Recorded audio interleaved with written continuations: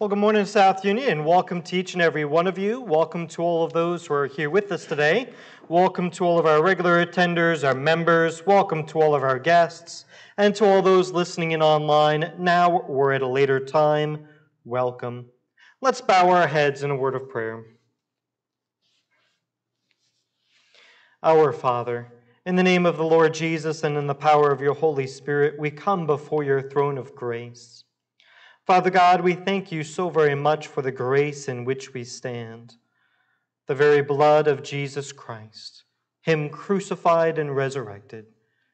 We thank you so much for the salvation that you have worked through your Son.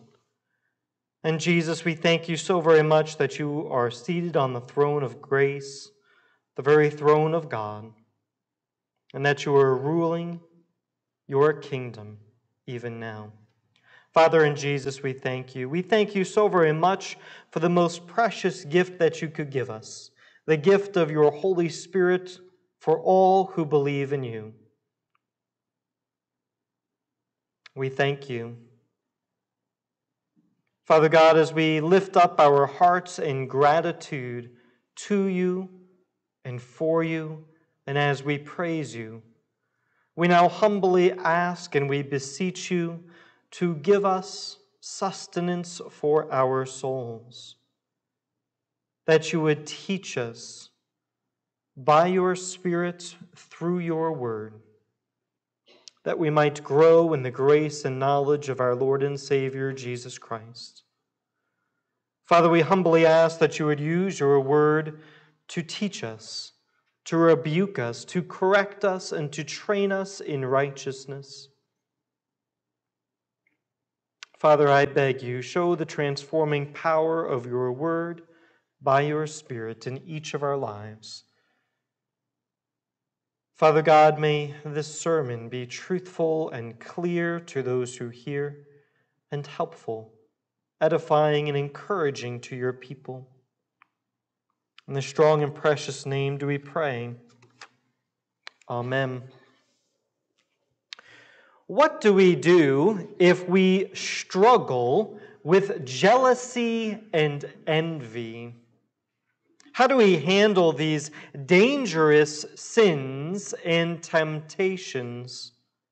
Today we are going to examine a portion of 1 Samuel 18 and see what happens to Saul fairly quickly after David defeats Goliath, and what we can learn from the biblical text about Saul.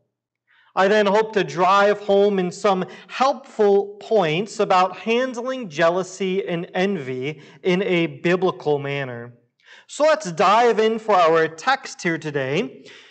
1 Samuel chapter 18 is something that is happening immediately after 1 Samuel chapter 17. We know this for two different reasons. Examine the text with me. Look at the key words in verse 1. It says, "As soon as he finished speaking to Saul." That's connecting us back immediately to the previous chapter in which we find David talking to Saul in 1 Samuel chapter 17, verse 57 and 58. That's talking about the defeat of Goliath at the hands of David. It says, as soon as David returned from the striking down of the Philistine, Abner took him and brought him before Saul with the head of the Philistine in his hand. And Saul said to him, "Whose son are you, young man?" And David answered, "I am the son of your servant Jesse the Bethlehemite." As soon as he had finished speaking to Saul. Okay? Verse 6 actually also continues on in that immediate context as they were coming home, when David returned from striking down the Philistine. Again, that's talking about Goliath. And so all of chapter 18 is happening really immediately after those events.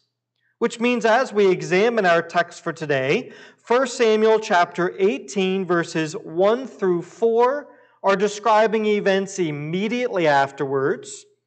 Verse 5 is a summary context that looks backwards from a future point, okay, to round out the story of David.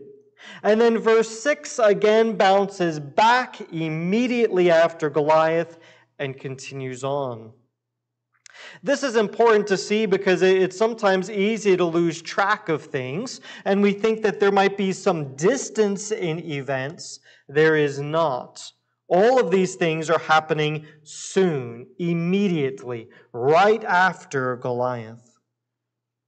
And what we find then is that David is quickly cultivating the favor of everyone around him and everyone around Saul as their circles intertwine. Take a look at this, verse 1. As soon as he had finished speaking to Saul, the soul of Jonathan was knit to the soul of David, and Jonathan loved him as his own soul. Verse 2, and Saul took him that day and would not let him return to his father's house. So there's this context where Jonathan loves David, Saul, he sees David's value and immediately brings him in and does not let him part from his house. And then take a look at this in verse 3.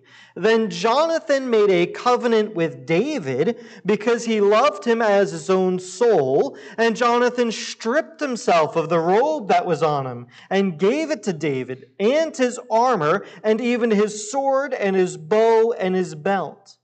Now that's not happening in private. That's happening in front of Saul and in front of Abner, both of whom are in the tent when David is talking to Saul.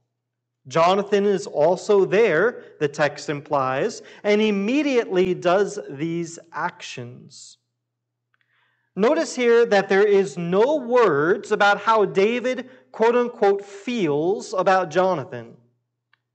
Why? It's totally irrelevant for the text. What's happening here is Jonathan is swearing, is making a covenant of loyalty to David. It's a one-way street. Jonathan is saying that he is the vassal and David is the superior, that Jonathan is the lesser, and he's swearing loyalty to David. Jonathan then invites him in the household and basically says, you are taking my place in line for the throne by stripping all of his equipment and his very robe off himself and dressing David in them. That is a symbolic act, giving over his throne, his place in line for the throne to David. And David, in verse 5, then we see that David also cultivates favor with all of Israel. Now, Saul's not like thinking, his headlights, his alarm bells are not up quite yet. But then in verse 6 and 7, what we see is Saul's alarm bells suddenly start flashing, and he's saying, hey, actually, this man has something that I do not. This man is getting something that I don't have. And it strikes in him both jealousy and envy. As they were coming home, when David returned from striking down the Philistine, the women came out of all the cities of Israel, singing and dancing to meet King Saul, with tambourines, with songs of joy, and with musical instruments. And the women sang to one another as they celebrated, Saul has struck down his thousands, and David his 10,000s. Now remember, this event is immediately after Goliath. How many people has David killed at this point? 1. He's killed Goliath. How many people has Saul killed? Well, he's been in a few wars, probably quite a few. Has it been thousands? So what's the point of the text? The point of the text is to assign honor to these victories, to this specific victory and to the champions who won it. And notice that even though this man really didn't do anything in the previous narrative, he still receives the position of honor. Saul is listed first and is attributed thousands to his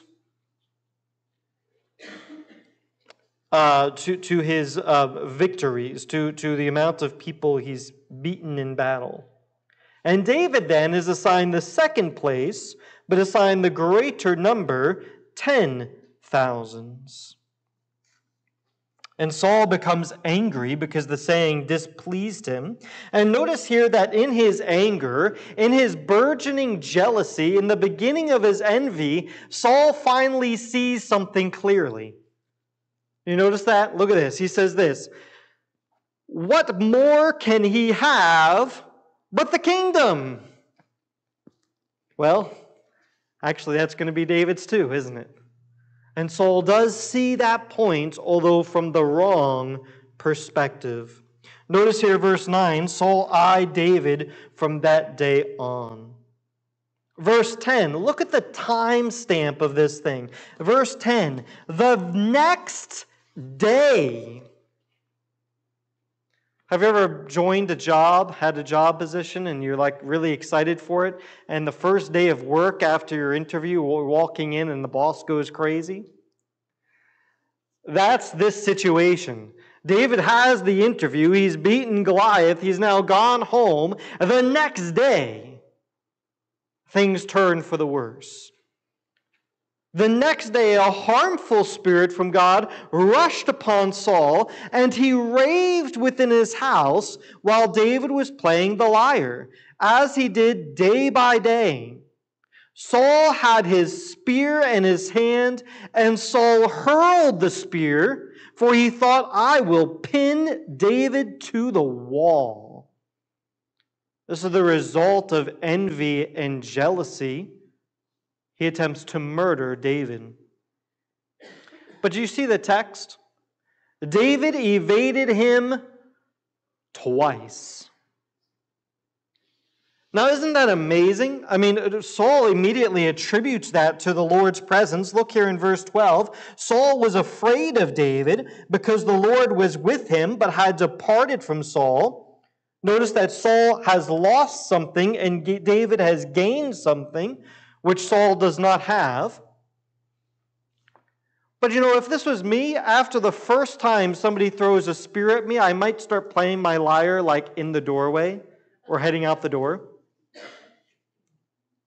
David sticks in there and evades the spear twice. Saul then removes him from his presence, but does the very thing that will build David's fame. He makes him a commander. David is successful. All Israel loved David. But Saul was in fearful awe of him. Verse 15. So what then do we learn from this text? I mean, it's an interesting text, but what do we gain from it? Here's the thing. As Christians, we need to understand the roles of jealousy and envy within our lives, because that is what Saul is experiencing and dealing with. These definitions that I'm going to be using are from a book written by Rebecca DeYoung. They're called Glittering Vices. And she says this as a helpful way of parsing them out. Jealousy is having something or someone that the jealous owner does not want to lose. So jealousy is primarily about the fear of loss. Saul here is struggling with jealousy. Why? He does not want to lose the throne to David. He has something and does not want to lose it. Coveting is something different. Saul's not struggling with this. Coveting is wanting something, i.e. a possession. It is specifically a thing that someone else has. What's an example? Somebody might covet the BMW that somebody else is driving. Oh, I would just do anything to be able to drive that BMW, right? That would be an instance of coveting. We're not going to deal with coveting today because Saul doesn't struggle with it, so we'll have to save that for another time. Envy, however, is not having an internal quality or a symbol of that quality and wanting to deny another person that quality. Usually the envious person knows that they can't have it. Why? It's an internal quality they do not have. What's this talking about? What's an example? Here's the example from the text. Saul knows that the Lord is not with him. Saul knows David has the Lord on his side. Saul wants to deprive David of that and throws his spear at him to pin him to the wall. Twice. Okay? Saul is envious. He doesn't have the internal quality of the relationship with the Lord that David has. Now here's the thing, many people will say, well actually, these aren't really visible sins necessarily. These are things that many people can hide. They deal with under the surface. Why is this a big deal to deal with? Here's the thing. Jealousy and envy are listed in the list of fleshly sins in Galatians chapter 5, verses 16 through 21. And you can turn there if you want. I will read them for us very quickly. Galatians chapter 5, verses 16 through 21, it reads like this. But I say, walk by the Spirit, and you will not gratify the desires of the flesh. For the desires of the flesh are against the Spirit, and the desires of the Spirit are against the flesh. For these are opposed to each other to keep you from doing the things you want to do. But if you are led by the Spirit, you are not under the law.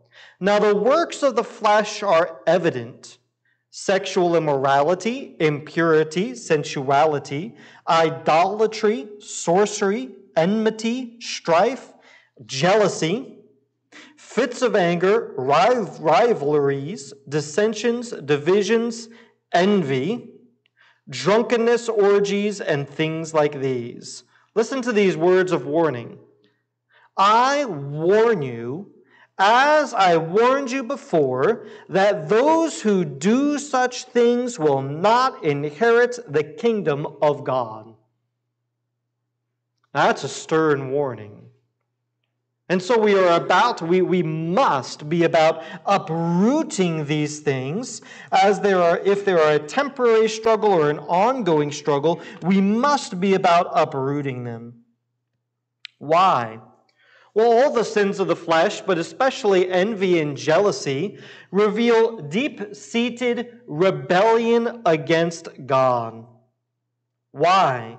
They reveal rebellion against the designs of God, and they reveal a lack of trust in God to provide. Finally, these sins do warp our view of the world.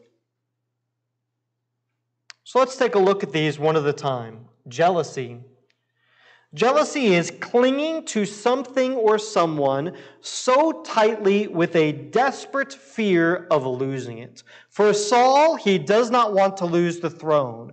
For us, it may be that we don't want to lose our job position, and we're jealous of a rival coming up the ranks and succeeding. Or maybe it's we're jealous over our spouse, and we don't want to lose them, and so we're clutching on to them, but we look on jealousy with any potential rival or supposed rival to our position as spouse. The root problem then is fear of loss. One more time, the root problem is the fear of loss. How do we resolve that problem? Well, for Saul, submission to God's ruling, Beginning to truly worship and trust in God would be the cure. Right? That would actually be the cure for Saul's issue. For us, the remedy is the same. We must begin with submitting to God's ruling. Here's the thing, if we are to lose our job position to someone who is more successful or better than us, then we are going to, perhaps, lose that job position. We may very well lose the thing that we are afraid of losing.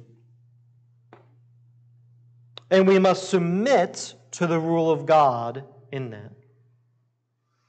Now, I want to say that, and then I want to say this other bit. We have to use common sense when I'm applying this remedy. This does not mean, well, now I'm going to become apathetic and totally do nothing. No, that's not right either. We must act rightly and righteously in every position that we have. So let me specifically talk about that spouse position or that marriage. What does it mean? If we're jealous of for our spouse, and we're jealous of other people, we're afraid of losing our spouse, the answer is not, well, I'm going to submit to God's ruling and let these rivals take my place. No. The answer is, I'm going to submit to God's rule, but I'm also going to act righteously with my spouse, and I'm going to maybe go to counseling if needed. And I'm going to date my spouse and show love to my spouse and do those things that are right and necessary and proper in that relationship. With our jobs, if we see somebody more successful than us coming on up, then what do? Well, we are submitting to God's ruling. We're not going to act out of jealousy, but maybe we do take some extra job training to become better at our position. Why? So, well, there's no point in simply laying down what we have. Saul is not asked to immediately give up the throne to David. You will not find that in the text. He is not asked to do that. But he could certainly improve in his kingship by having a relationship with God. So we must submit to God's ruling, but we also must act righteously or rightly within the course of our life. Number 2, we also must then truly worship God as God. One of the issues with jealousy is, again, the fear of loss. And part of the grabbing hold and control of that is to say, I want the position of God to dictate what happens in my life, and that I shall not lose this. Instead, we must worship God as sovereign. God, you are on the throne. Yes, I will submit to your rule. Yes, I will live rightly within the circumstances provided. And I must worship God on the throne. And third, we must trust God that all things will work out for good. Why? For those who love God, God is in control. So how do we do these things? What's the task? First, resolve ourselves that if something is to be lost by God's design, then it is indeed lost. Even as we work rightly and righteously in whatever situation that we find ourselves, we must still live rightly and resolve God. His rule will be what is. 2. Actually, that's the only point. Oh, here it is. 2. Trust in the Lord, especially if the loss causes suffering. 1 Peter 4:19. And third, trust God will bring forth good from the loss. Fourth, submit to God in the circumstance while crying out for mercy. If we are jealous and if we are afraid of loss, we cannot act out of that jealousy, but we must also go to the one who has power to transform our lives. Pray, plead for the mercy of the Lord. That's jealousy. Next, envy. The root problem with envy, according to DeYoung, is actually comparative self-value. Well, what in the world does that mean? Let me remind us, there is a difference between jealousy and envy. Envy is wanting to deny another person an internal quality we do not have. Okay? So envy, for Saul, how does that work out? Saul does not have a relationship with the Lord. He wants to deny David his relationship by putting a spear through his chest. Okay? That is envy. Why? Saul, who is considered as little in his own eyes when he is rebuked by Samuel in chapter 15, he is little in his own eyes. Saul is comparing himself to David and finding that indeed he has a lack. Therefore, he is worth less than David. I've only killed thousands, but to David they attributed 10,000s. What's wrong there? It's the comparison and the self-worth derived from that comparison. So what's the remedy? The remedy is find contentment and gratitude for the person and position in life God has made us and brought us to. We are to find our worth in Jesus Christ, not in ourselves or anything else. So we find contentment. How do we do that? First, worship God and give thanks to Him for everything, including ourselves and including the situations we find ourselves in. Give thanks for everything. Well, wait a second, that can be hard, can't it? What do you mean? I'm giving thanks to God in the midst of my illness and in the midst of my suffering, in the midst of my pain, in the midst of my loss, while so-and-so over there gets to be joyful and happy all the time? Oh, how I hate that person for being so happy. Anybody ever felt like that? You walk into work, the person has a huge smile on their face, and you're just like, I hate smiles in the morning. Nobody should be that happy on Monday morning. Right? The comparing that is making us feel less than for something the other person has. Oh, envy can play on us and almost want us to destroy the other person. So what do? Cultivate gratitude and thankfulness for every situation we are in. Period. Thank you, Father. Second, cultivate contentment. Contentment is a tremendous and extremely important part of the Christian life. I would say be content in almost everything except holiness. With holiness, with a drive to live holy, we should always live in a holy discontent with our holiness. We always want to pursue becoming more like Jesus. But for everything else, contentment is a tremendous part of the Christian life. Why? Contentment reveals that we are satisfied with what God has designed for our good. Contentment. Design. It's happiness, it's joy in what God has designed for our good. You know, it's amazing as we think about our own lives and as we think about the course of our lives and the process of our lives, that we should maybe study the book of Jeremiah a bit more. Listen to these words from Jeremiah chapter 10, verses 23 and 24.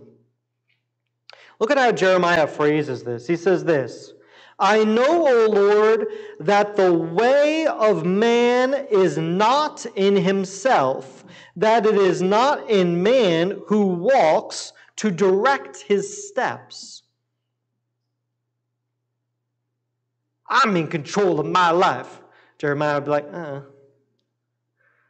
No, you may be walking, but your steps are directed by one who places the steps in front of you that you walk. And look then in verse 24 how Jeremiah cries out to the Lord. He says this, correct me, O Lord, but in justice, not in your anger, lest you bring me to nothing. Out of all the prophets, Jeremiah, I think, is one of those prophets that struggles with his place the most. He prophesies for 23 years before the judgment that he predicts comes. He feels every day shame over prophesying the same thing of destruction and not seeing it come about for 23 years. Jeremiah is not allowed to have a wife or children. God specifically forbids him to do it. Jeremiah is put in stocks for proclaiming the word of the Lord. He's tossed about and made fun of. He's forbidden from entering the temple. He's thrown into a cistern even during the siege. When the judgment that he prophesies finally comes out, he is awarded with being arrested and then thrown into an empty dirt cistern filled with mud. The Bible's a little bit more real about what that mud is. It's feces, right? And what does Jeremiah say? Correct me, O Lord, but in justice, not in your anger, lest you bring me to nothing. What's he looking for there? Contentment. Oh, we are to cultivate contentment in our lives. Finally, stop the game of comparing ourselves to others in order to find our worth.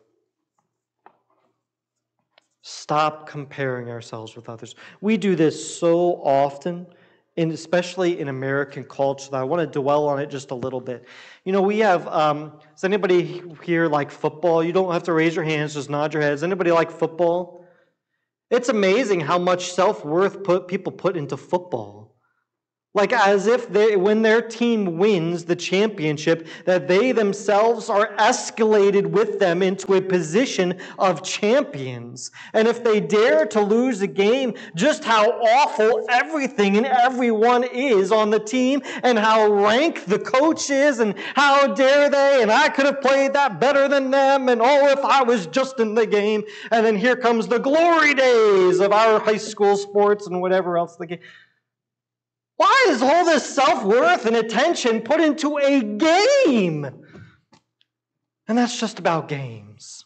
And then we have life.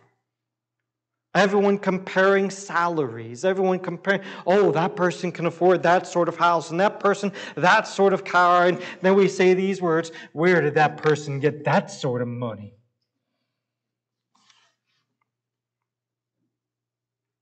Why? Instead, if we are to compare ourselves to anything, we should compare ourselves not to any person, but to the law of God.